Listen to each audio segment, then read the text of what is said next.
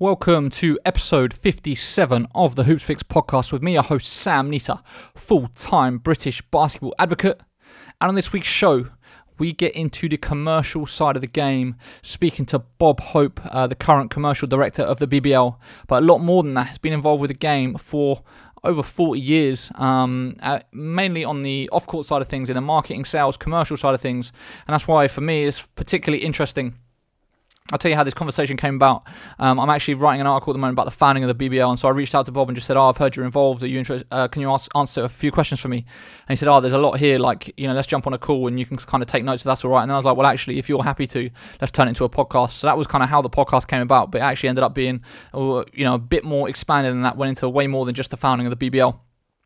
But also, his early sort of involvement in the game, the National League in those days before the BBL was formed, and then kind of what he's done since, and then sort of the commercial state of the league today, TV deals, sponsorship deals, all that kind of good stuff. A few little exclusive nuggets that were dropped in there. But yeah, super interesting. So I hope you'll enjoy it. As always, before we get into the show, please check out our Patreon account, patreon.com/HOOPSFIX.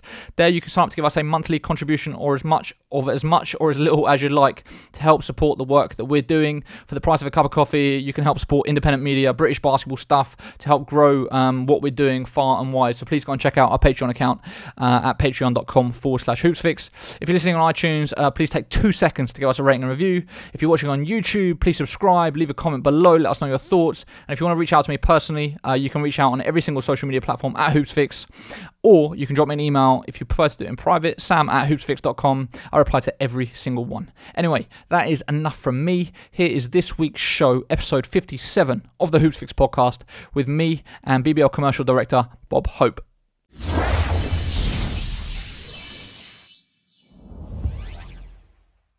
Bob, welcome to the show. Thank you. So as I was saying before we start recording, kind of how we got here is I'm doing a load of research at the moment about the founding of the BBL and how it first came to be, and found out that you were heavily involved. So made sense that rather than just doing a private conversation for me to fill out the research, but actually record the whole thing as a podcast, and I think it gives us an opportunity to talk about a bunch of other stuff, which isn't just limited to the founding of the BBL, but you've obviously been involved for a very long time. Obvious place to start is kind of how you first got involved with basketball in the first place. Oh, that's simple. So I went to a school in Coventry, in the outskirts of Coventry, a place called Exhall. The school was Ash Green High School, and I excelled in sports. So I was on all the sports teams, from athletics to cross country to football to cricket to gymnastics to basketball. But the main sports that came out of that was gymnastics, and I became an international schools gymnast. And when leaving school at the age of 16, I started traveling to Birmingham to have gymnastic coaching in Birmingham. And then, as normal happens in gymnastics, you get injured. So I got injured, and my parents were struggling to pay the fee for me to get to Birmingham twice a week. So I wanted to go back into basketball, which was my second favourite sport. So there was no teams around, so I started an old boys team, and we called it Exhall Eagles. And we used to play in the Warwickshire League, and it was Coventry Warwickshire League it was in those days. And because I was the secretary, I had to go to the Warwickshire annual AGM every year. And one year I stood up and said, can you explain to me why the Warwickshire team goes to the Inter-County Championships and never wins a game? And the chair of the meeting at the time said, excuse me, what's your name? I said, it's Bob Hope. And he said to the crowd of about 80 people, I'd like to propose Bob Hope becomes the new county coach for Warwickshire, which shocked me a bit. But I said to him, OK, I'll take that job on if you pay for me to go to Lilleshall for 2 weeks coaching training, which they agreed. I remember I shared a room with Stuart Story at Lilleshall, who then went on to become a TV commentator for BBC on athletics and basketball. So I came back, thought I knew everything about coaching basketball, got a team together, but my forte was in marketing and sales. So I got this team together. I got Adidas to sponsor the team. I got Coventry City Football Bus to provide us the coach to get to Loughborough for the Inter-County Championships. So we looked really the dog's bollocks when we arrived. We looked professional. So we started to play, and unfortunately, we didn't win a game. So I was a bit humiliated. So it goes back to the AGM, and I said, give me one more year. And I said, okay, fine, have a year. So Coventry is twinned with Volgograd in Russia because Volgograd and Coventry was blitzed in the war. I saw that the mayor of Volgograd was visiting Coventry, and there was a reception being given at the Coventry Council House. And as I was the county coach, I managed to talk my way in, got in front of the mayor and said, I'm the coach for basketball. I'd like to challenge Volgograd to a basketball competition. And she accepted it. She said, if you can get to Prestwick in Scotland with your team, we'll pay all the expenses from there on. And we got up there, we flew out by Aeroflot into Moscow, down to Volgograd, and eventually went to Leningrad. But what I did, I went to the top players in the country, and this is back in the 1970s, and said, do you want a 2 weeks paid, all expenses paid trip to Russia on the condition you sign to play for me when we get back? And I got a team together. We played in Russia. We played 5 or 6 games. I think we only won 2. We beat the Volga Tractor Factory on an outdoor court with about 3,000 people watching. So then we go to the Inter-County Championships and came back with the trophy. We won. And that was my last forte into the Inter-County Championship. So I took the trophy back to Warwickshire and then decided, let's make this team into a more professional outfit and apply to get into the National League at that time. So we had a team, we needed money. I approached a company called Granwood, who make flooring for sports halls, who said they would sponsor us. And we then, in those days, to get into the National League, you had to go to the National Invitation Tournament and compete with the bottom 2 in the league and any others that are trying to get in. And it's obviously the top 1 or 2 then get invited. So we go to this tournament. It was in Deeside in North Wales, and came back with the trophy. So we had now managed to succeed to get through the National Invitation Tournament, win it, and we're now in the National League. And that's how it started for me getting into basketball. So there was obviously never a real interest in pursuing the playing side of things. It was kind of you were involved in the off court things from the start, I guess. One of the questions I just wanted to quickly ask before we move forward is the, you talk about sort of attracting sponsorship, and you pretty much didn't have a team, and you were able to get people involved, get sponsors involved. Like, what were you selling? Like, what was the actual selling point of how you got them to sort of part with their money and be involved with a club that didn't really exist at that point and didn't have a long history of doing things? Well, I wasn't selling them the steak. I was selling them the sizzle. So I was trying to sell them what the opportunities would be and what the exposure could be for their brand. And bear in mind, the National League had only been going for a couple of years, so it was fairly new. But we felt if I could get a team around me, and I did, I brought in a guy called Mike Maddox, who became our PR man. He eventually ended up doing commentary on television for Channel 4. We brought in a Terry Donovan, who was a statistician, but he worked in the marketing department of Land Rover. And then we brought in an accountant, Roger Burton, who became the chief accountant for Birmingham City Council. So I had quite a good team around me. And you're right, I wasn't really that much good as a player. At 5'6", it was a bit difficult to get anywhere. But I loved to play, and I just saw really opportunities and excitement in being involved in this game and taking it forward. When you looked around the rest of the National League, what did you see? Kind of, what was the lay of the land? Did you feel that you could provide a lot of value and do things bigger and better than other teams were doing at the time? Yes, I did. I used to go to a number of games. I used to go up to Loughborough All-Stars on a Saturday to watch them play. I would go and watch any of the England games playing. So I looked at it and then thought, well, we can do better than this. They're doing it well, but on an amateur basis. And I thought we could take this to the next level.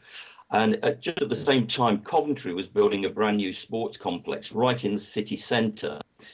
And I'd been in to talk to the city council, and we'd agreed a deal that we could use this facility to promote the Coventry.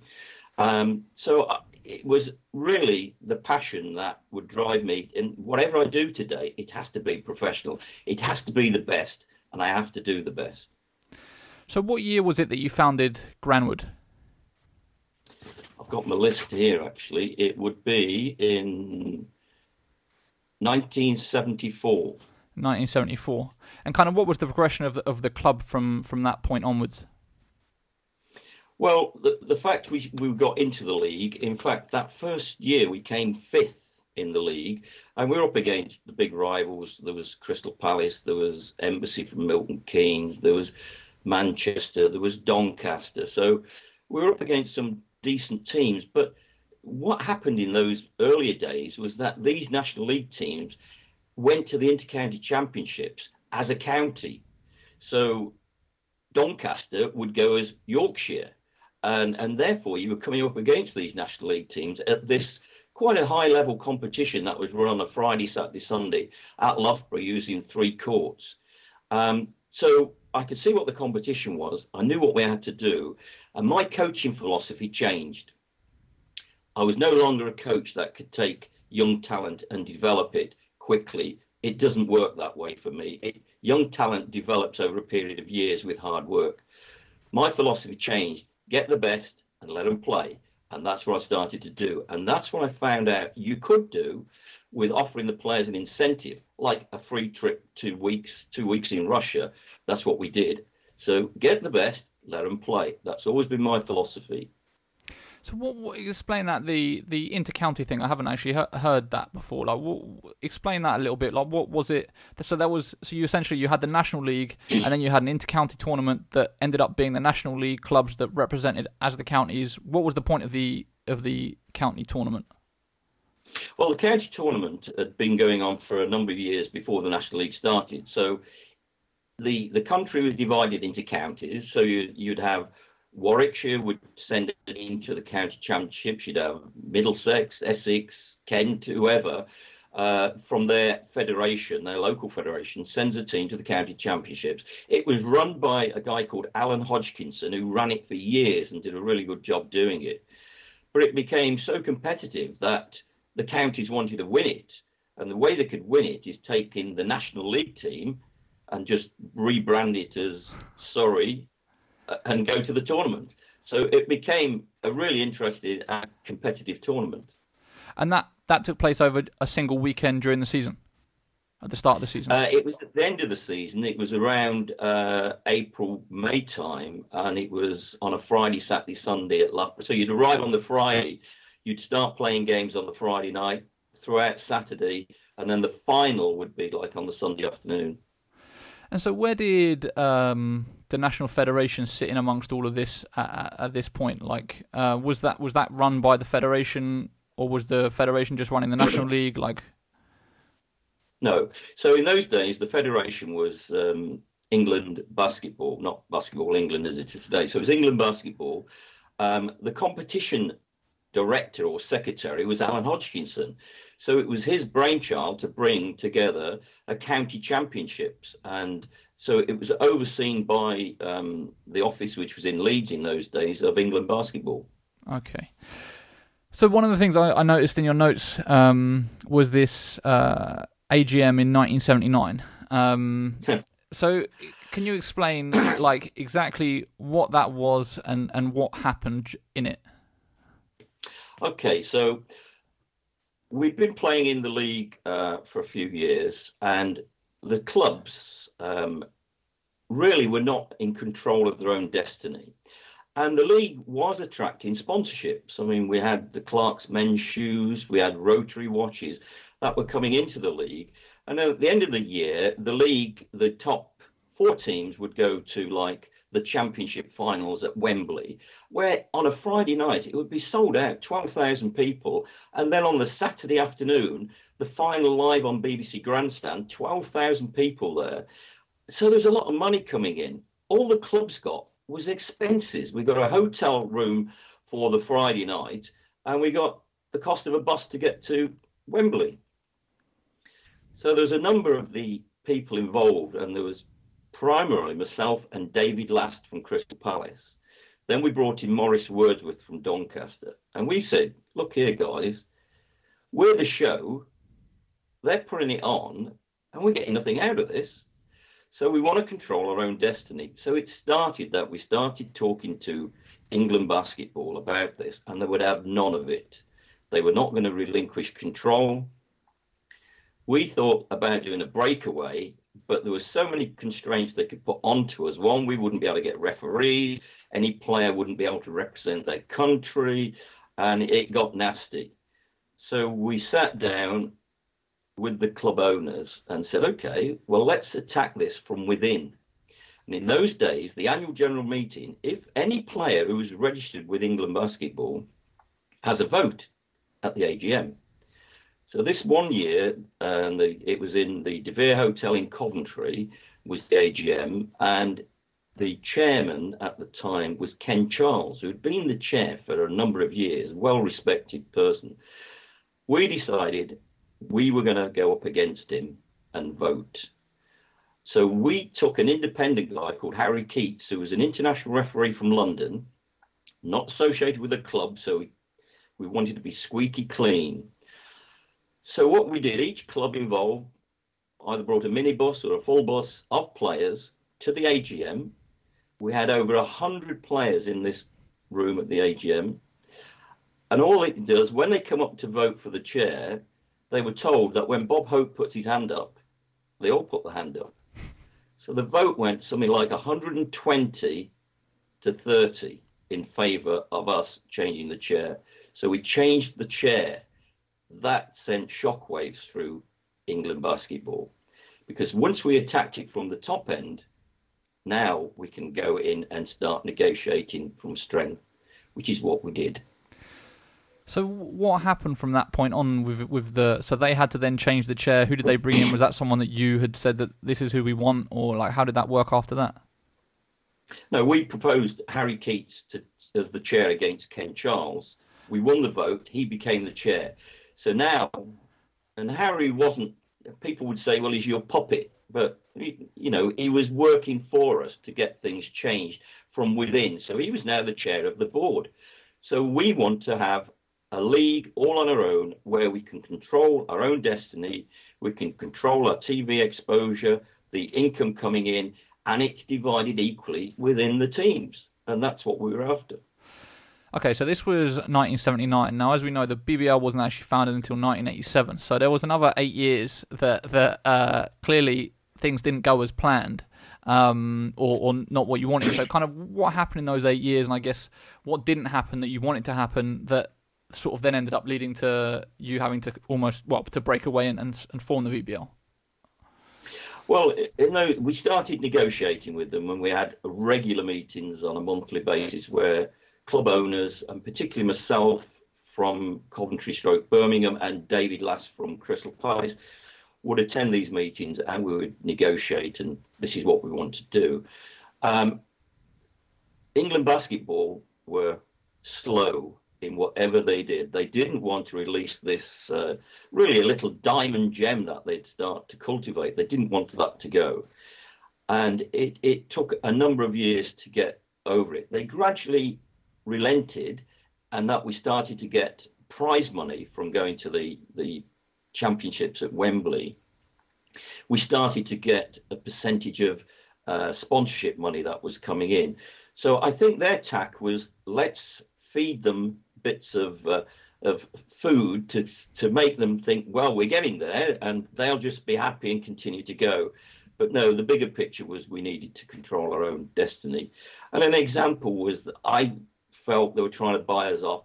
I became the general manager of the Great Britain's Olympic team for the 80 and 84 Olympic qualifying. And in those days, you didn't get money from the government. We raised it, but that was my forte. I went out. Those teams were fully kitted out with Adidas equipment. We had a deal with Heckworth Tailors. The whole team travelled in suits and ties and shirts. It was totally funded, and we were able to do really interesting things. In 1980, Norm Sloan was the head coach of the Great Britain team, and Norm had just come off winning the NCAA championships with North Carolina. So we went to Florida for 6 weeks training, and then came back and toured Europe, and all that we funded through sponsorships, and it worked very well, and it just showed the players they were looked after. We never stayed in a hotel less than a Holiday Inn, because I needed them to feel they'd been looked after, and that's what we did. So when to get into the nitty gritty of the details, like let's just say that, for example, Basketball England were to sign a deal, England Basketball were to sign a deal worth £10,000. Kind of how was that? What was the split that they were then dividing in amongst the clubs? What were they keeping? And from the club's points of view, like how much did you want? Like kind of where were the points of tension? Well, the point of tension was they wanted to keep as much as they could, and they kept saying, well, we needed to develop grassroots basketball, and we're saying, but we needed to develop this professional league to take the sport further. And it did get into some nasty arguments where people did walk out of some meetings. So it did take a while, but eventually they got to the stage where they're not going to be able to stop us. We are so determined to make this happen and go through. And what they did was I gave up coaching in the National League around, what was it? Let me just check. It was 1983. Yeah. So they asked me to go and work for them. They set up a company called Basketball Marketing Limited, BML. And they said to me, would I come in and oversee the marketing and sponsorship? Which I did. The chairman at the time was a guy called Gordon Wasserman, who is now Lord Wasserman, who's on the all-party committee for basketball. So we set off and started selling and bringing in TV contracts. Peter Sprogis was involved, bringing in various contracts on television, and I was bringing in the sponsorship ones. And I think that the idea of England basketball was to show the league that, look, we've got the resources, we've got the expertise now, we're bringing the money in. Why do you want to break away? And we kept coming back. We need to control our own destiny. So that worked for a period of time till eventually England basketball said, OK, we'll let you go. There were certain rules about what we could do, what we couldn't do, which we accepted. It's a bit like today with the BBL. So it was agreed that we could set up our own league, but it had to be done properly. It had to be done professionally. And that's why it took us probably 2 years to get the thing in place for it to happen in 87. Couldn't it have been said that, you're still talking like you're representing the clubs, but actually you're working for a company that was representing Basketball England? Didn't they see that as a potential conflict of interest there? They did in the first place, but then it was always, I said to the clubs that if we do break away, BML can be dissolved and I'll become the commercial manager for the league. And it would be easy to just move the same contracts. So we had a contract with Carlsberg or Prudential, and I could just move them across to the BBL, which is what we did. Also, in my coaching role as well, I was no longer a professional coach, but I used to take an all-star team to Gibraltar every year in the 80s. And that was for guaranteed gate money. They used to have a huge tournament bringing in Spanish first division teams, and we used to take an all-star team to Gibraltar. I used to take teams to the States to play the NCAA Division I universities, guaranteed gates. We'd come back with pockets full of dollars, which we didn't know what to do with in the end. We had so much of it. So it was, for me, to sell to the clubs, because I'd been part of the clubs, I'd been part of it growing up. And then I'd branched off to go and do what I felt was more specialist, which was doing the marketing and bringing in sponsorships. So the clubs accepted that, and a lot of these clubs were friends of mine anyway, so they agreed to it. So the point when it started becoming real that, okay, you're going to break away, how did that process happen? One of the people that I spoke to when I was also doing research about the founding of the BBL was Angie from Murray Livingston, and she was talking about she remembers the first meeting that was kind of when it started becoming real. She was sent down as the representative from Scotland, and she said she remembers it being in a hotel near Heathrow, it was like a kind of secretive meeting. Like, can you kind of remember that and sort of what the stages are, what happened when it started becoming a reality? Yes, they were secret meetings because we needed to have a plan together that we could argue with England basketball about where we wanted this to go. So we would have these secret meetings at various hotels around Heathrow, so she could fly in or David Murray could fly in and talk to us. And that was really how it started. But the BBL started in 87. I don't think at that stage Murray International were part of it. I can't remember exactly. So I think the story was that they weren't officially part of it in the first season, but they were involved in the schedule. So teams would play friendlies against them because it was known that they were going to be a part of it. Because she was saying that it was clear that the teams in the National League wanted them to be a part of it, so it could be a British basketball league. And for that to happen, they needed a non-English team. So I think it was the next season they officially joined, but in the first season they were unofficially a part of it, but not a part of it. If you know what I mean, it was just friendlies. Yeah, the problem there, you see, is we were negotiating with England basketball, so they had no authority over Scotland or Wales or Northern Ireland. So the fact that we wanted Murray in, and I got to know David Murray really well when he was getting involved, was a problem. So the only way we could get them in was take the league as the BBL to start it going, and then we are then controlling our own destiny. And after year one, we can expand and bring in a team from Scotland with the approval of the Scottish Federation. But in the first place, Basketball England had no authority to agree for us to bring in a Scottish team. So what were the permissions that you needed from England basketball? Kind of, you went to them and you said, look, this is the proposal. We've got these teams. We're all going to break away. We want to break away. Kind of, did it work now where it's like there's a license that they had to give you to be the professional league in this country? Kind of, what was the sort of the intricacies of it? There wasn't a license. We may have had some form of a contract or an agreement. It wasn't a license like we have now. What it was it was a detail what we would do, how we would promote grassroots basketball, how we would support the referees. They were providing all the referees for all of the games, so they were doing the development program for the refereeing.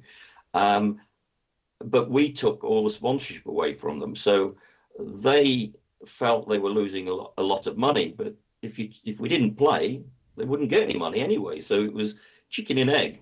If you need us, we can support you. We need to run our own and have our own destiny. Did you say that you would give them a portion of any of the sponsorship money that you got? Like, I think right now there's a payment for the license fee, right? Like there's actually a cost to that, which goes to the federation.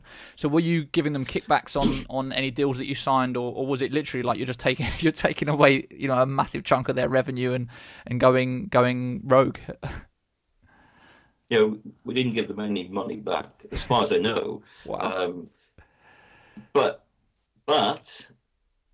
without us, they hadn't got anything to sell. And therefore, we felt we were the show in town. We wanted to control it. And politically, it was heavy going to get this through. And it was a gun to the head. If they didn't do it, we'll go anyway and suffer the consequences, which is our plan wasn't to do that. We wanted to get the approval so it all went through smoothly. I remember. Yeah, go on. Sorry. I'm going to say I remember when we started. One of the first board meetings was in the boardroom at Manchester United Football Club. It was chaired by Martin Edwards, who was the chairman of the football club at the time. I remember Maurice Watkins was there. I was there, Kevin Routledge was there, and some others that I don't remember. But it was an interesting concept that we were gone from a secret hotel rooms to now we're in the boardroom of Manchester United, which was a bit special. There must have been some pretty heated arguments, conversations with Basketball England. Kind of what was their, I guess, counter arguments to try and convince you not to, or had they very much just accepted it? Like, yeah, how did that go down? No, we had protracted arguments over the years about what we could do. What we tried to do, and to have the neutral side, was this BML, Basketball Marketing Limited, which was set up to handle the TV and sponsorship coming into the league. And the league would have people sitting on that board. So there was representatives from the league and England basketball on that board. So until the league broke away, that board could decide where the dividend of monies was going. So that was a compromise they came up with. Before that company was set up, we had no say. It was totally closed shop. How long? So when you sort of formed the BBL, did Basketball Marketing Limited stay as part of it? No. What happened there? No, it ceased. The idea was that would cease, and I'd been working on that. Then I would move to the BBL, and in fact, I remember the first chief exec of the BBL was a guy called Dave Clark, which in the time, the Dave Clark Five and Bob Hope, it was like superstars moving into the sport. But we had an office in Sutton Coldfield I think it was over a newspaper shop, and that's where it started. And I also think that somebody called Rob Webb, who's Andy Webb's brother, came in on the PR side to start working with us as well. So that's where it all started. But it was fairly easy to move contracts that we'd had with Basketball Marketing Limited. I just went to see the people and said, "Hey, it's no longer this. We're doing this," and it went ahead that way. Wow. The one thing before we sort of move on from Basketball Marketing Limited is that I did note that they'd raised sponsorship of over 7 million. With and I look at some of the companies that are listed, and you've got Just Juice, Carlsberg, Adidas, NatWest. A pretty impressive roster of sponsorships. Kind of, how did that happen? How does that compare to today? I guess it seems like just the sponsorship market was so much richer back in those times compared to today. What would you say are the main differences between then and now? The main differences, I don't think there is much of a main difference. What they invested in was the enthusiasm that I went to meet them. If I could get in to see them, I would usually come out with something. A classic example was I went to see NatWest Bank about sponsoring the National Cup. And they said, "Look, Bob, we'd love to do it. We've got, all we could fund is £10,000. So I accepted that, went back to the board and said, "Look, this has got potential to run." And in fact, I've still got the check. It's a large check, and it's got £10,000 on made out to Basketball Marketing Limited. Within year 3, they were paying £120,000 for the same competition. So it was, I believe, in any sponsor coming into this sport, bring them in on a small basis and let them put the toe in the water, let them see the excitement. In fact, I have another classic example. Just 2 years ago, a company called Benecos, which is a German cosmetics company, had been sponsoring netball, the netball league, or one of the teams in the netball Super League, fallen out with netball. And then the MD approached me and said, "Can we have a chat?" I met him 2 or 3 times in London. He said, "I'm not sure if we should get into this." And I said, "Well, look, put your toe in the water. Let's do it this way. We've got the playoffs coming off at the O2 in 2 or 3 months' time. Just commit to that. Let's call it the Benecos basketball playoffs at the O2 for a small amount of money." And I said, then you can have the option of becoming the official cosmetics supplier for the BBL and the WBBL.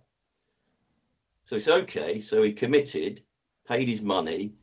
Half time of the final at the O2, he came up to me and our chairman, Sir Rodney Walker, and he said, "Bob, this is unbelievable. I love it. I'm in for the next 3 years." And that was how I try and get people in. Don't go in with a heavy sell and then stitch them up for big sums of money. Bring them in on a slowly basis and let them see what potential is there.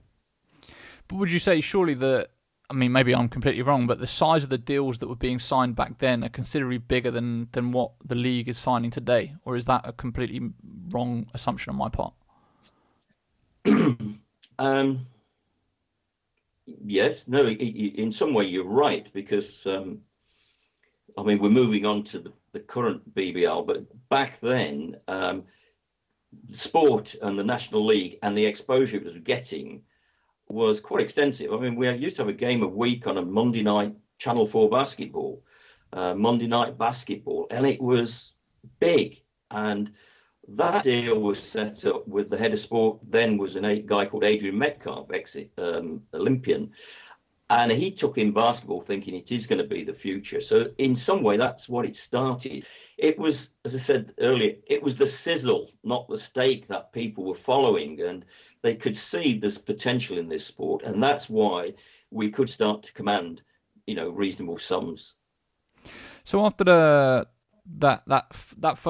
when you formed the BBL and it was like, okay, this is happening, kind of that first season, was there any regrets on the side of the clubs of breaking away? Was there any sort of teething problems of trying to go it alone? I'm assuming that certain things changed in terms of the administration and structure of the competition and how things were being done, or was it a case of like, this is the best decision we've ever made? This is exactly what we've wanted to have done this whole time.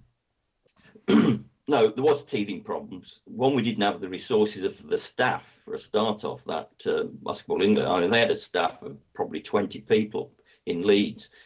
We had Dave Clark, I think Rob Webb, myself, and a girl in the office. So it was a struggle, but we did believe it was the right thing to do. And as it's proved out, it has been the right thing to do. So it was a struggle, but we had funding coming in from the existing sponsor that just stepped across the corridor and paid it into the BBL rather than the Basketball Marketing Limited.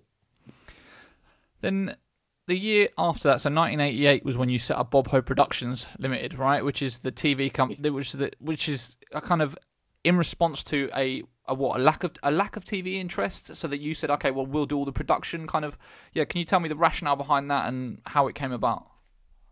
Yeah. Okay. So earlier on, we'd had a big interest. First of all, in the early days of the National League, the finals from Wembley were televised on BBC. And the Friday night game would go on BBC Grandstand. And then the final on the Saturday afternoon from Wembley would be live on BBC Grandstand. So BBC Grandstand were dipping their toe in the water. They were taking those two competitions. Then it went to Channel 4. So BBC got pushed to the side, and Channel 4 then ran it for like 3 years, Monday Night Basketball. But then when they pulled out, we started talking to Sky, who were just developing their media exposure. But it became that we wanted to get back on the BBC. So I said to them, we need to go back to the BBC to see if we can get on there. Now, the BBC personnel had all changed from when, in the early days when they were doing it. So I wanted to get in, and I couldn't get. The editor of the time of Grandstand was John Phillips. He wouldn't even reply to my messages. He wouldn't respond. He wouldn't talk to me. So I found out that he played golf. So I invited him to play golf. And his secretary came out to me, "Bobby gets invited every day to play golf." I said, no, I'll come and pick him up. And she said, "Bob, he gets picked up whenever he wants to play golf, they send a car for him." I said, no. I'll pick him up in a helicopter because I know he lives in Battersea. Within 20 minutes, they came back to me and said, "Yeah, he'll play golf, Bob. Can he bring a guest?" And I said, "Yeah, no problem."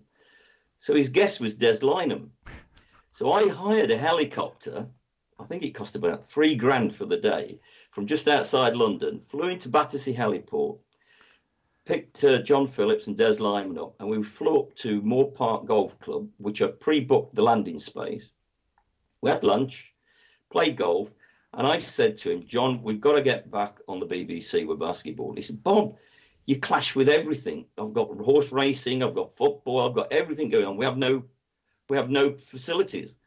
And I said, well, let me do it. And he said, what do you know about television? I said, sod all, but I know a man who does. And he said, I'll tell you what, you do me a pilot. If you can meet the BBC specs, then we'll have another meeting. And he said, I'll give you £19,000 to do the pilot. So I said, great. So there was a game gone. I brought in a full OB truck, 42 people working on it. I was the executive producer, had never been in television before. And I just sat there and hadn't got a clue what was going on. Let them get on with it. And so the tapes go back to the BBC. Do you remember what the game was? Yeah, it was at Birmingham. It was the Birmingham Bullets versus Crystal Palace, I think. And it went to overtime, which was even better. Funny enough,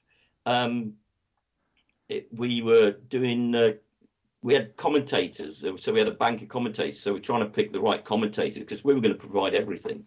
So the tapes go back. I get the call from the BBC and they said, OK, you've passed the quality control and all that, but because you're not a known company, we can't let you do anything live. We'll have to send a producer. That's fine. So that's how we started getting back into it. And one of the producers they would send if we were covering something was a very nice young lady called Barbara Slater. Now, Barbara Slater is now the director of BBC Sport. So I know Barbara extremely well. In fact, Barbara was an international gymnast, a bit later than me, but a lot better than me. So that went well, and then what, you were able to then through that pilot sign the BBC in that what was that 1988? So that was the second season of the BBL. It was. They said the BBC would only take really like one event a year, but we needed to get into Sky. So we were talking to other companies at the time. So I was getting the situation where I needed to move on. So I came out of the BBL as the commercial manager and went to see, because I could see another career developing in television. So I could go to other federations and say, you're not on television, give me your rights, I'll go and get the TV contract, and then we'll take a split of the sponsorship. That's related, because you'll get more if it's on television.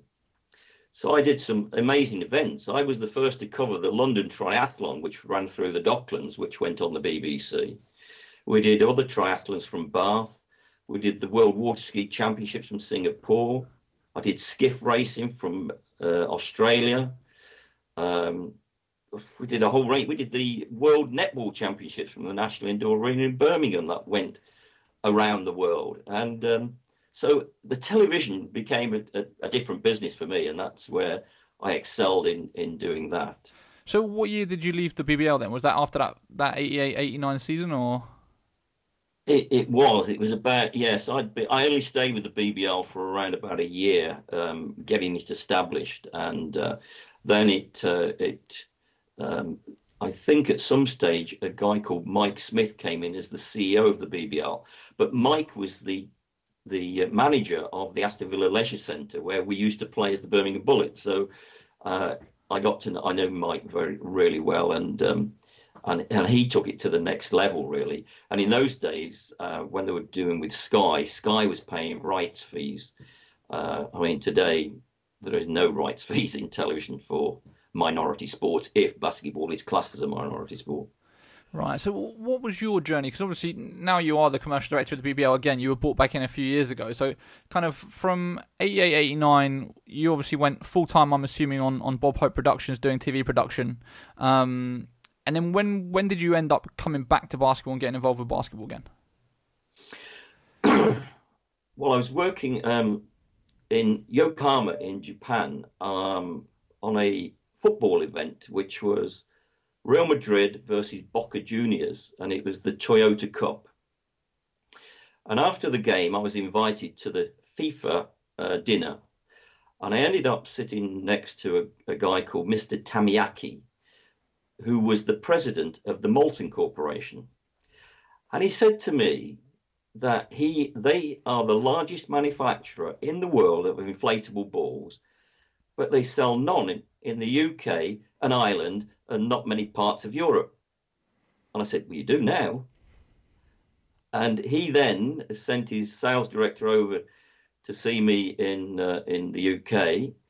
I went and showed him a warehouse that I'll buy or hire to start the business going, and they accepted it. And so I launched, along with I had the Bob Hope TV Productions already operating.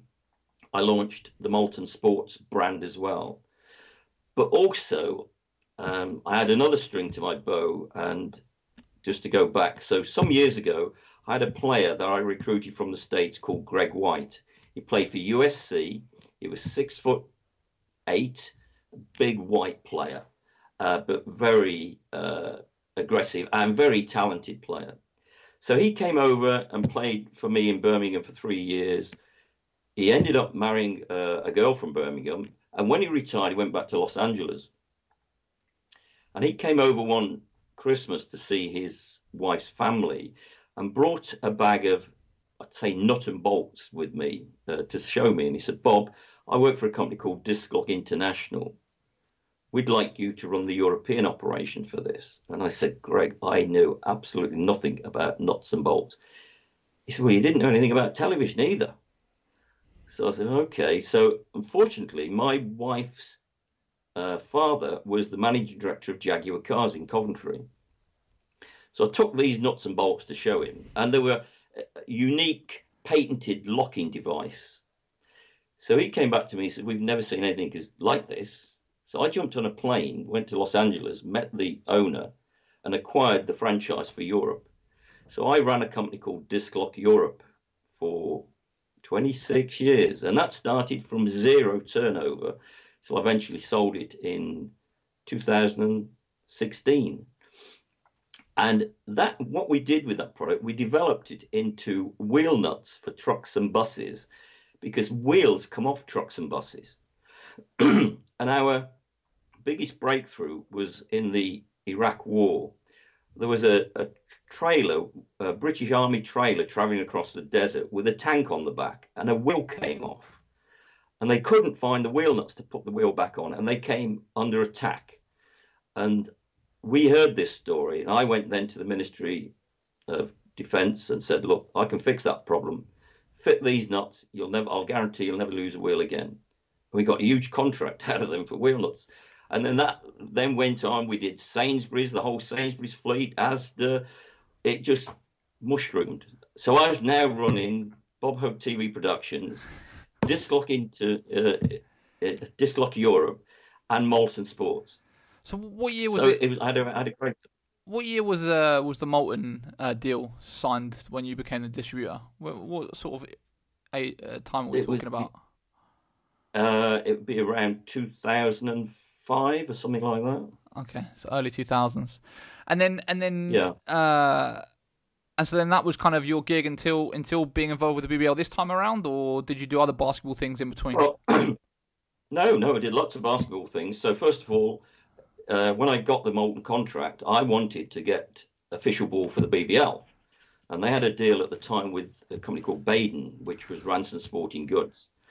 And I went to see Mike Smith. In fact, I flew into Birmingham Airport. I was living down in Kent at the time. Flew into Birmingham Airport. He met me there because I'd become a private pilot. So it was a good experience. And we sat down. I said, Mike, I want to become the official ball of the league. And he said, well, we've got another year to run or so with this company. So I said, well, in a year, I want to do it. And I'm going to make you an offer you can't refuse. So I offered him quite a substantial chunk of cash to become the official ball. Eventually, after a year, we did. Then we became the official ball for Great Britain, the Basketball Ireland. I then sponsored the London Youth Games for all the balls, for footballs, from netballs to basketballs to water polo balls, did the whole lot for a number of years to get the brand awareness out there. And then 2012, Molten was the official ball for basketball at the Olympics and the Paralympics, which I had a great time working on that. Wow. So how would you, when you look at the ball market, because obviously I'm sure you've seen that the NBA has just announced that they're going to be moving away from Spalding and going to Wilson, and Wilson seems to be making massive moves to kind of take over the global basketball market. Molten still have FIBA and the international competitions, and obviously the BBL. Kind of how would you describe the ball market now in the UK? And like Baden have almost, I mean, they barely exist now since they lost that BBL deal, right? Like, how would you describe it and what's going on at the moment? Well, it's fairly simple. First of all, what attracted me to Molten was they had a product which was unique and innovative. Let's talk basketball. They brought out first of all, let's go back. So when basketball came out in the 1800s with Naismith, it was an 8-panel ball. So basketball, the rules were it has to be an 8-panel leather ball. Molten developed a 12-panel leather ball, so it put more seams between the panels, which gave better fingertip control to the players and dribbling and passing. They went to FIBA and said, we brought this ball out. Will you change the rules to allow a 12-panel ball to be an official ball? FIBA said, checked it, tested it. Yes, we will, but you need to pay us a license fee for every one you sell. So Molten agreed this, and that was the innovation. So I could easily sell a Molten basketball against a Spalding or a Wilson because they're still 8-panel balls. A Molten is a 12-panel ball, and it's unique. So if you see a game of basketball anywhere on TV, you can instantly tell if it's a brown ball, it's either a Wilson or Spalding. But if you see a Molten, you'll know instantly it's Molten because it's the unique colours and it's 12 panels. They did the same in football, and Molten led the football innovation. They brought out a football with no stitching in it. Each panel was almost welded automatically on a machine, which meant that in wet conditions, it put no weight on. So to me, that was a health and safety aspect that I could sell to the schools in this country. So I used to take a bucket of water, some scales, into a school's purchasing department and say, look, this is our ball, weigh it, put it into a bucket of water, put a brick on the top, now weigh it again, put 0 weight on. Now take your Premier League ball that they play with Nike in the Premier League, which has got stitched, all the water seeps into the stitch mark. It put a quarter of its weight on. So we've got this situation in football where they're trying to stop kids heading the ball because if it's in wet conditions, it's heavier. Our ball never put any weight on at all. And therefore, we could sell it. And what Molten did was license it to Adidas. So that ball became the World Cup ball, the European Championship ball, and anything that FIFA did internationally was a Molten-made ball, but branded with a FIBA logo. Oh, wow. Interesting. That's a great pub quiz question. So then, how this time around? Now that obviously now that you're, when did you become back involved with the BBL in this kind of current era? So in 2000, well, first of all, in 2012, at the end of the Olympics, I sold the Molten brand for the UK and Ireland to Unicorn Group, who are into Gunnermore cricket, darts, etc. Which they still run, and they still continue sponsoring the BBL. So then in 2016, I sold the Disc Lock European company to another company in the UK and retired. So I retired for a month, and then I got a phone call from Andy Webb saying, Bob, would you like to come back as our commercial director? And I go, well, I've just retired. He said, yeah, but we're in a bit of a problem. We've got very little income coming in. We've got no TV exposure. We're in the shit. And I thought, oh, okay. So I said, well, let me think about it. So I spoke to the wife. I thought, well, what else am I going to do? Let's go and have a go at it. So I went up to Leicester and had breakfast with him and Kevin Routledge. And they persuaded me to get involved with the BBL to take it on. And those days I said, well, I don't work in committees. So I'm not having a posse of people coming to TV meetings and talking to me or sponsorships, and we'll do it. So they said, agreed. We agreed a deal, and I was to become the commercial director. The first thing I did was visit every British broadcaster, because I knew them all from my background in television. And I went to see Barbara Slater, and we had lunch with Barbara, and Barbara said she was setting up a new OTT platform from BBC Sports, and we could be her first partner. And we did. We became BBC's first partner for the OTT platform. But the most important thing I did was to bring the money in, which the league never knew they had, was the betting rights. So I found out that, and I commissioned a report from a company called Sport Radar. I said to them, does anybody ever bet on basketball? And they came back to me and they said, you have a deal with FIBA Live Stats. So every game that's BBL are playing, somebody's sitting there putting the stats into a computer, which goes out onto the internet. Unbeknownst to the league, those stats are being bet on around the world. And you would never believe this, that when I started, there was 60 million euros a year being spent on BBL betting, and nobody even knew it existed. What? 60 million euros of people betting specifically on the BBL? Yeah, so that was when it started. So I went in then and started talking to all these betting integrity companies. So it's not 365Bet. There's a middleman, and they're the integrity companies that guarantee there's no cheating. So it's Perform Group, it's Sport Radar, it's Genius Sport, it's these sort of people. And we did a deal with Perform, which was substantial money, cash coming into the league, which turned the league around. And so when I came in 2016, the league was losing money. It was losing around 120,000 a year on TV, on an OTT platform called BBL TV. Yeah. So I cancelled that, stopped that. That was a waste of money. That's going out the tube. So how many subscribers did BBL TV get? I might ask you whilst we've got you. I'm not really sure, but it wasn't many. Yeah. I think the income was 20 grand and they were spending 140 grand doing the production. I mean, it was just nonsensical, It was a non-starter. So that's where that all changed. And with the Perform money, took the lead from in the red to being in the black. How many years was that Perform deal? It was a multi-year deal, right? 3-year deal. We're started. So this last season, or the current season, was the start of a new 3-year deal. So we completed the 3-year deal, and we've just concluded the first year. So there's 2 more years to run on that. But I learned a lot, because what we were selling Perform was the exclusive betting video rights. So I started thinking about, what about non-exclusive betting data rights? And that's another ball game. That's another customer. So I went off to see Sport Radar and sold them the non-exclusive data rights for the games. So what they could do, they could take a video. I could give them a video feed of every game into their London office, and they would sit down and do statistics from it. They couldn't use the video feed to give to the betting industry, but they could do statistics.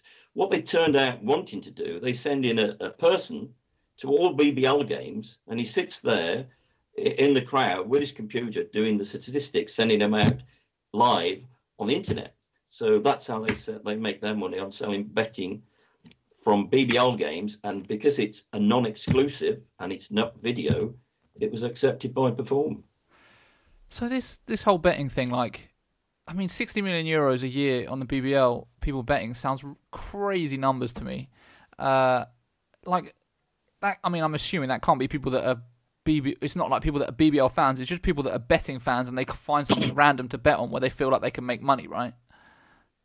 Yeah, the biggest market was the Philippines, I found out.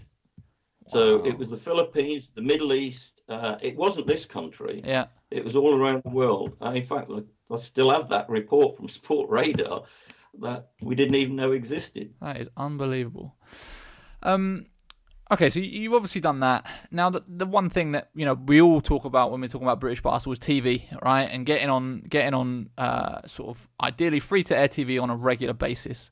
You clearly have all the relationships with numerous big broadcasters, but we're still not in a situation where the BBL can get a regular TV slot.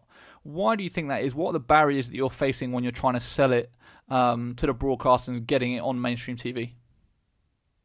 Well, the biggest barrier is called Premier League football, because they've sucked every pound out of the British broadcasting companies in rights fees and production fees. So now we're faced with a situation where I can go to a major broadcaster, let's say a Channel 4 again, and say to Channel 4, we'll give you a live game a week. And they'll say, well, we'll take it. We're not paying a rights fee and we can't pay a production fee. Well, I don't see. There is another way around that, where we could say to them, well, we'll take the sponsorship around the broadcast, but that's a bit more difficult to do. So you go to Sky today, they won't pay any production or rights fees. Nobody will. And it's not just us, it's all the sports below the Premier League football, really. And it's so frustrating. So you've got to come up with ideas where we need the exposure. We need the exposure to grow the fan base, to grow the participation level, and to bring in more revenue. So we came up with the idea last year that we'll put every game on YouTube. So it's free to everybody. And I'm fortunate. I've got twin boys who are now 22, and I sat down with them and I said, how do we get the exposure of basketball? And they said, well, if you're looking for our age group, we don't pay for sport. We won't buy Sky. We won't pay for BT. We need it free. We need it on any device, and we need it live. Okay. So you can have BBC, so you can put on the BBC Sports website. You could go YouTube.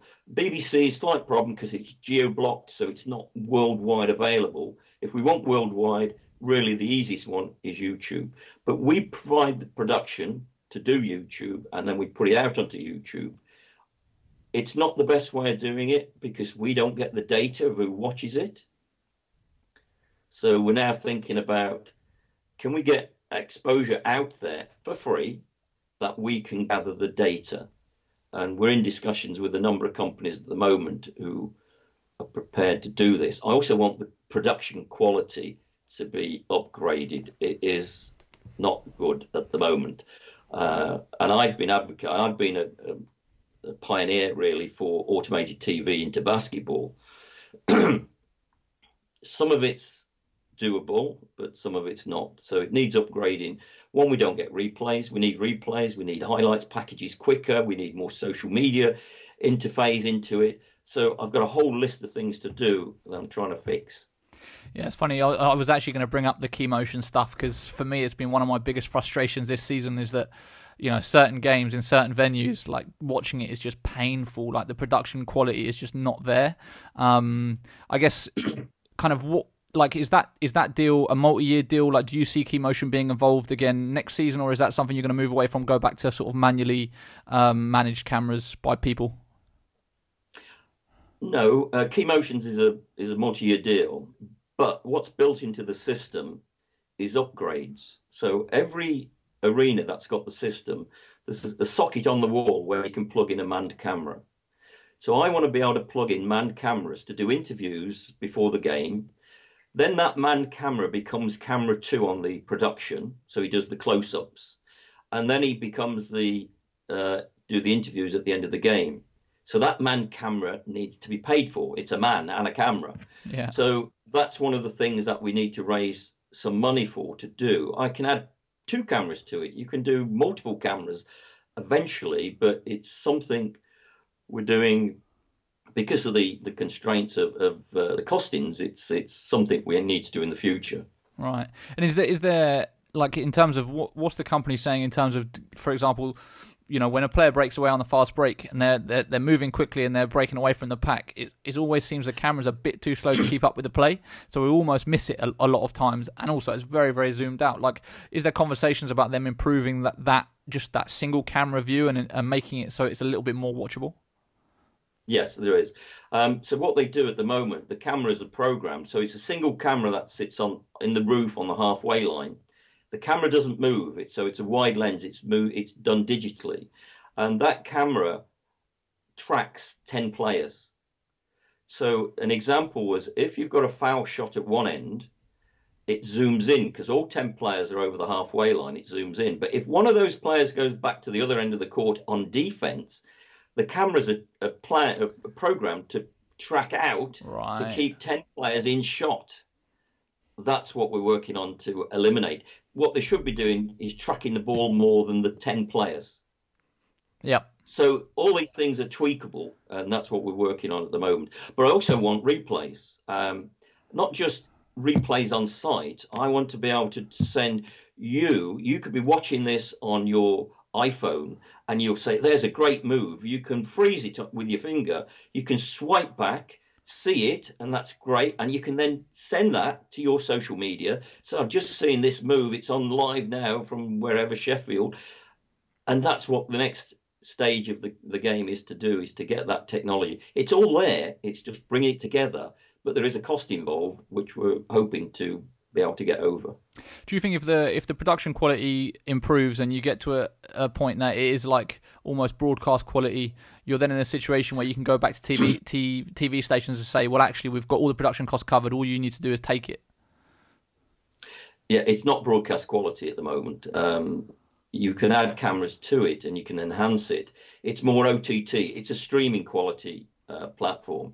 If we go back to, let's give you an example. So the cup final in January from Birmingham was live on the BBC.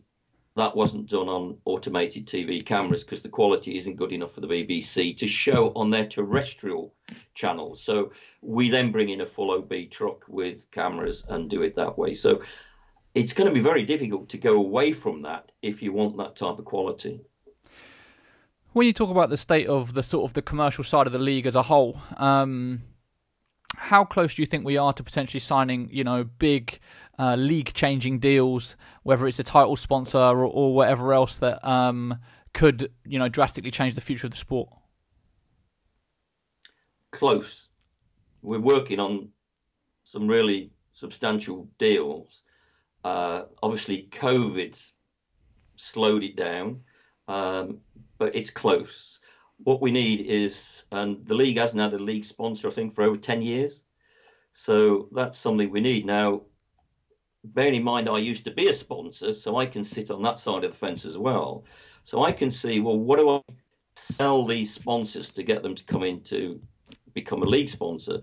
And you've got to give them the benefit. They've got to have a good business plan of, we're going to give them exposure, we're going to give them brand awareness, access into the junior development program. So we are working on a program like that, and we have been into umpteen meetings with potential sponsors about it. So I would think within, depending on when we get the league back playing again, but within the next 12 months, there'll be a huge injection of cash coming into the league. Wow. Are you allowed to tell us any more about the specifics of where that cash might be coming from? No, no, because it would be silly for me to get into that, because it could compromise the deal. So, yeah. But it's a number. It's not one company that we're talking to. It's a number of initiatives that we're trying to do, and we've got a lot of companies, particularly like the Sport Radar company, want to develop our OTT platform and bring it more market for free to the public. So there's lots going on, and although we've got no league running at the moment, I'm quite busy, and I'm on this every day full time at the moment. What do you think maybe the biggest barriers the league faces to these commercial deals? Like if you were to look at it objectively and say, you go into a meeting with a huge brand, and they look at the league, is it exposure? Is it something else? Is it the standard? Like, kind of, when you're talking about maybe the negatives or the downsides of the BBL from a commercial standpoint, what would you say those are? Well, nowadays it's social media. What are the eyeballs is the question I get. How many eyeballs you got?